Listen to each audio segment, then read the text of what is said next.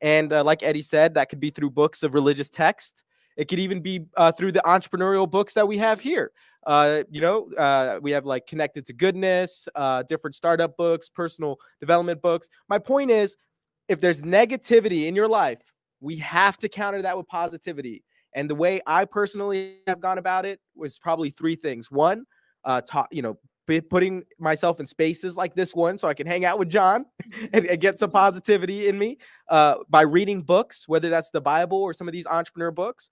And then one of the recent ones that was an interesting hack for me, because I love hip hop, was removing all of the negative hip hop and specifically curating a bunch of positive hip hop for like gratitude is the attitude, all that good jazz. So I'm happy to share that playlist with anybody. I've been listening to that for over a year now, and it's just on loop now in my head. Gratitude, positivity, earning money, being abundant. It's just my mindset. And so if you have negative forces in your life, you have to replace it with positive inputs. I'm going to give you a quick exercise. I do this every morning. I've been doing this for 25 years of my life. Every morning when you wake up, declare your intentions.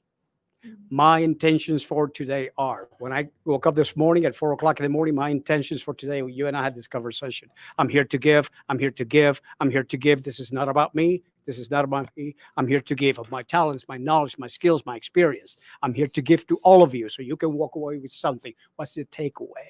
And tonight, before you go to bed, ask yourself, what was good about today? What was good? If you end every day of your life from this point forward, so I'm going to challenge you tonight, ask yourself, what was good about today?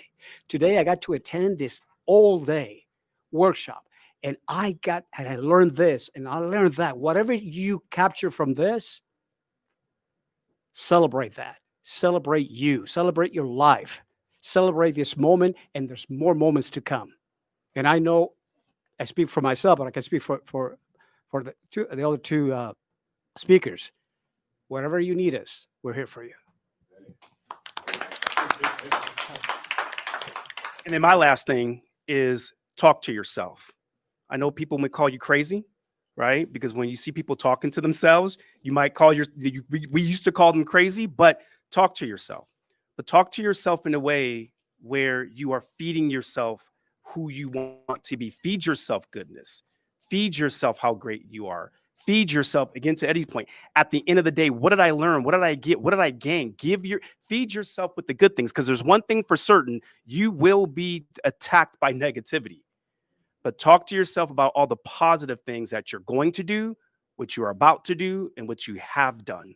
And if you keep feeding yourself that, and you feed yourself the goodness, good things will come out of it every single day. Two final questions, Sammy, and then PJ, and then we got to wrap it up. I have a question for Ivy, especially since we're talking about all this outside naysayer. My inner turmoil has also been that I work with people who are older than me, who have a lot of experience,